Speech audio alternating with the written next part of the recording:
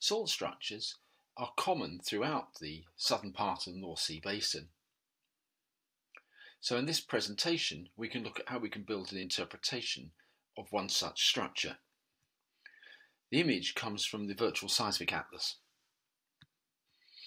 Well, let's pick the salt, and the upper margin of the salt is fairly clear, but where it goes to the flanks of this salt dome, it's pretty obscure because the imaging is not brilliant.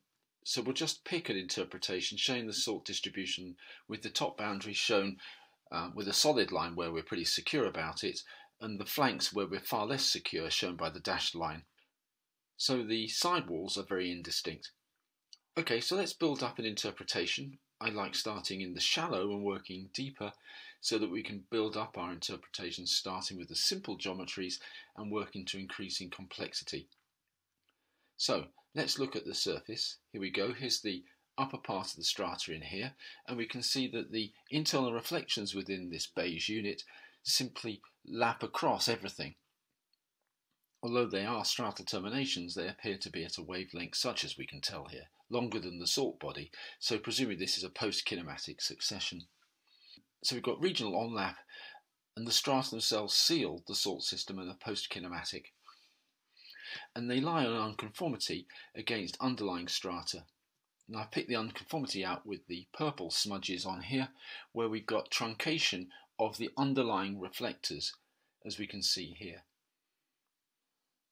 So the yellow package, and indeed the top of the salt dome, has been planed off by the erosion associated with that unconformity. But if you look at the internal architecture of the reflections within the yellow package, there are local onlaps and so forth in there, suggesting that it is synkinematic with respect to the salt movement. So these are complicated lap relationships that imply the presence of halokinetic sequences, and there's onlap onto the salt and tilting of the salt on that right-hand side. These relationships, together with the erosion across the top of the package, explain the thickness variations in the yellow unit. Let's move deeper, and here's a unit I picked out in green, which also terminates against the salt body, which we're interpreting as onlap, and there's a local lap relationship on that right-hand panel onto underlying units as well. So we can just summarise that like this. Now if you look at the base of this green unit in here, you can see that it is discordant with respect to the underlying reflectors. So there's another unconformity in there picked out by that slightly vague purple line, and the mauve unit underneath, the top of which abuts up onto that unconformity surface. So that looks like it's an erosional surface. Further down, the internal reflectors of the mauve unit onlap the margins of the salt. Admittedly it's indistinct, but they must pinch out against a salt body regardless of wherever we put the boundary of the salt. And there's also, on the right hand side, looks like there's lapping onto the base of the mauve unit against the salt, where it remains more or less horizontal. So, erosional truncation along the top of the mauve unit by an unconformity, lateral termination onlap onto the sidewalls of the salt, and apparent downlap, maybe tilted onlap, but it's indistinct, against the lower part of the salt layer. So we can summarise our stratal relationships across the area like this. Now let's build up understanding using a chronostratigraphic chart. So we'll plot the salt at the bottom, it's the oldest strata, and we'll build this up progressively to younger units as we move up the screen. Looking at this image again, we're going to start with the purple then, and show its various lap relationships down onto the salt and against the salt, and upwards and terminating against the erosional unconformity. So it plots like this: non-deposition, where the purple units lap against the salt bodies, and erosion, represented by the erosional unconformity. Okay, return to the seismic and our interpretation. Now we'll put on the green unit, which laps against the salt and actually onlaps the unconformity on the right-hand side, which is what we're showing here. And those onlaps represent non-deposition against the salt body.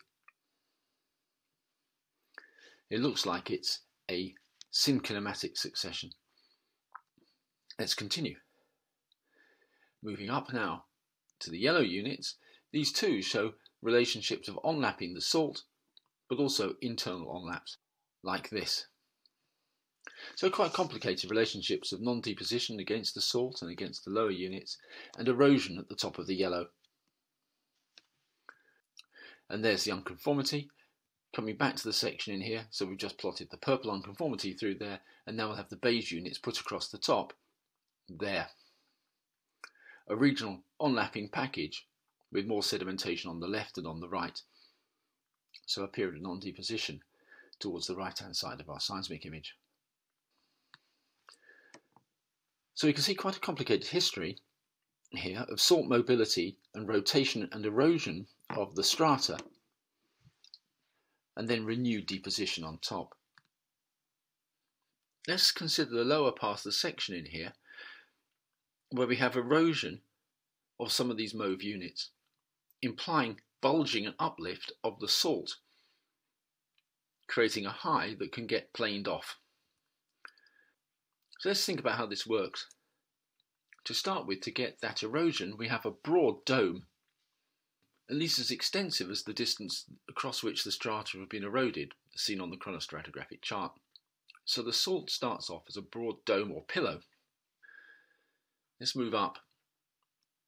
So this broad pillow structure then evolves.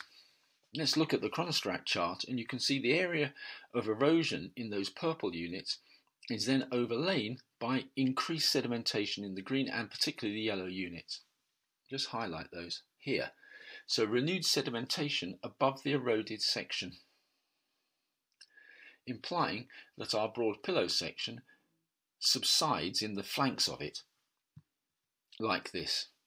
So we have a narrow dome out of the broad pillow, and some of the dome flanks have subsided to create rim synclines.